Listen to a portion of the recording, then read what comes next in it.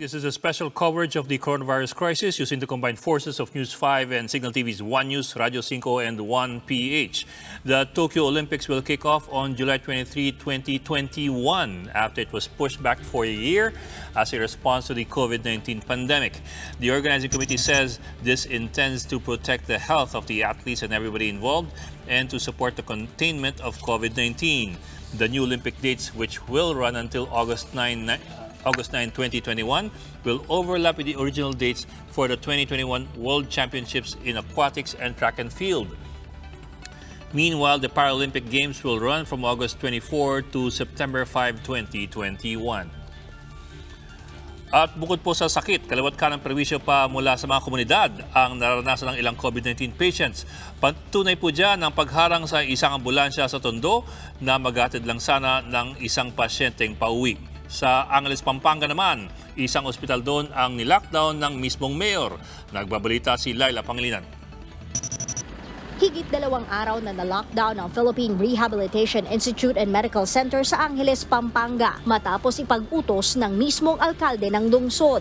Sa Facebook statement ng PRIMC, nakasaad na may 4 silang pasyente galing Quezon City na nakakaranas ng sintomas ng COVID-19. Ayon sa ospital, nakakumpletong personal protective equipment o PPE naman daw ang tumanggap sa mga pasyente. Siniguro ng pamunuan ng ospital na handa sila sa hamon ng COVID-19. Bagay na kinontra ng alkalde.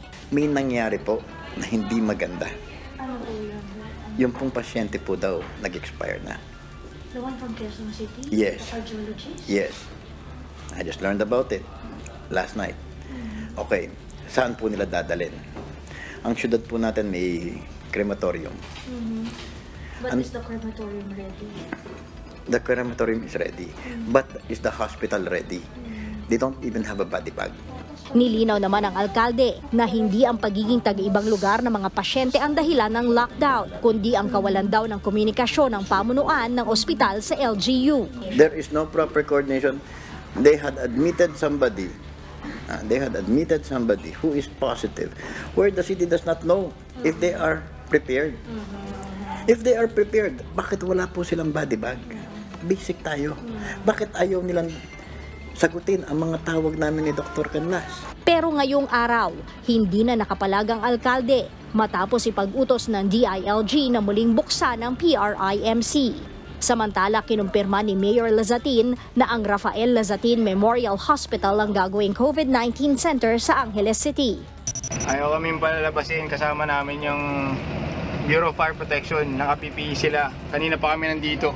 Ganito naman ang eksena sa Barangay 246 sa Tondo, Maynila, kung saan hinarang ang isang ambulansyang mag-uuwi sana ng isang COVID-19 patient para mag-self-quarantine. Asymptomatic ang pasyente na noon ay nakitaan pa lang ng sintomas ng COVID-19 bago lumabas ang resulta ng test nito lamang weekend. Giit ng DILG, hindi dapat hinarangan ng barangay ang pasyente, lalo pa kung wala namang sariling quarantine facility ito.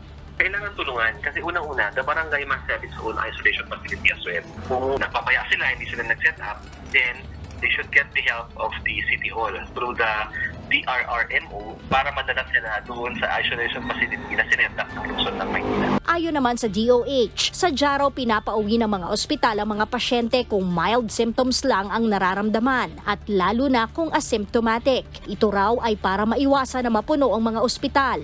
Natugunan na natin kanina, no? Itinawag po natin ito sa ating local officials ng City of Manila at agad-agad naman silang tumugon dito. Ang masasabi lang po natin dito, kapag ang isang pasyente po ay pinauwi ng ating mga facility, ito po ay kasama sa ating protocol. Sabi po natin, kapag ang isang pasyente na COVID positive pero may mild symptoms o di kaya ay wala siyang simptomas, maaari po siyang pauwi ng ospital.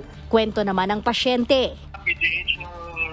Pumunta kami, hindi kami pinaglapasan ng mga doktor. Wala, kahit isa, nagkaroon na kami ng anxiety attack, nahirapan kami dahil sa anxiety attack daw. Kasi nga, kulog, tapos pawis na din kami, tapos pinapalis kami ng pilis, sinabi ng mga ambulance kagabi ng Manila Health Department na kailangan matingnan na sila, pero hindi. Sinubukan ng News 5 na kunin ang pahayag ng PGH, pero hanggang ngayon ay wala pa rin itong sagot. Umaaksyon, Laila Pangilinan, News 5. The MVP Group is stepping up its efforts to respond to the COVID-19 crisis. The Metro Pacific Hospitals Group has established a crisis team to coordinate activities against the rising number of COVID-19 cases. MPIC Chairman Manny V. Pangilinan says the hospitals group is also focusing its resources on critically ill patients infected by the SARS-like virus. And if the pandemic worsens in the coming weeks, Metro Pacific hospitals will set up tents, complete with beds and equipment for non-critical COVID cases. These will be placed in selected hospital grounds. Meanwhile, the Alagang Kapatid Foundation has provided almost 3,800 servings of frozen soup and hundreds of bottled water from Manila to health workers and military troops. The foundation, in coordination with the Philippine Marine Corps, also donated food items and care packages to frontliners who passed through checkpoint borders. And that's the latest on the enhanced and expanded community quarantine in Luzon. For more updates, follow News 5, The Philippine Star, and Business World Online. I'm Ed Lingao. We are One News.